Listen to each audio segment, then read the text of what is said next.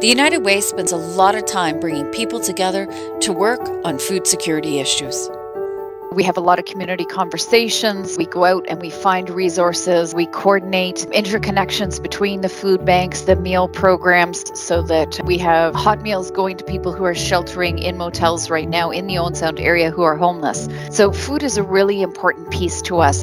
The challenges our food banks are facing right now is the inability to fundraise, but they're also starting to see a real increase in need. And it's a real challenge to understand what is being donated as well. Do they have the capacity and freezer space?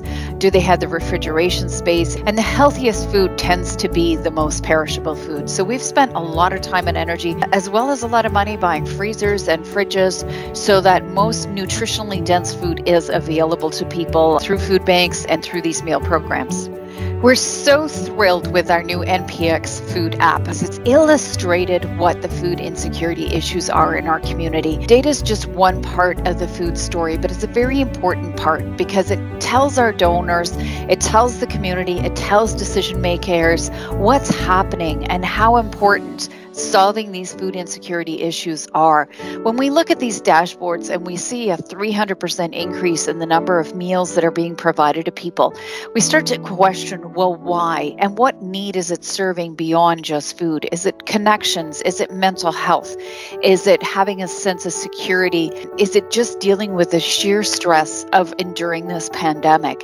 And how can we better meet those needs? And what communities, looking at what communities, where the numbers are climbing, there's stories behind that data, and having this accessible and available to the community to kind of have a look at and see what's going on, it's really important part of the conversation. Over 100,000 meals in 2020 have been provided out to our community. We have 9 meal programs that are up and running right now. We have a series of community gardens, but we've been able to track a little bit of data around what they were able to produce this fall. And certainly going into 2021 in the summer, all of them have scales now, and we'll be weighing that produce so we can really celebrate and see what these community gardens are bringing to the kitchen table. Our food banks are still entering the data. The app is fairly new. We're so pleased with the Community Foundation, Grey Bruce, as well as Bruce Power in funding scales and just really demonstrating how much food is really being moved through food banks and feeding people in our community. Our last dashboard is the demographics. So what is their income source? Disability, are they working? As well as how many are we helping in terms of children? How many are adults? How many seniors are there?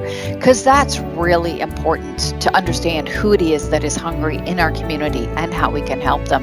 And we are capturing as much as we can about the volunteer effort. We have amazing volunteers that are running these programs, as well as incredible staff across the board in Grey and Bruce County, and they're working flat out in this pandemic. And we're just trying to capture that volunteer effort that's going in to support feeding all these people throughout our region. The public can view the public dashboards at foodbrucegrey.com. Organizations can view the behind the scenes. They can register. So if you are running a program and we're not aware of your program, get a hold of us and you can let us know what you're doing in your community to support people through food.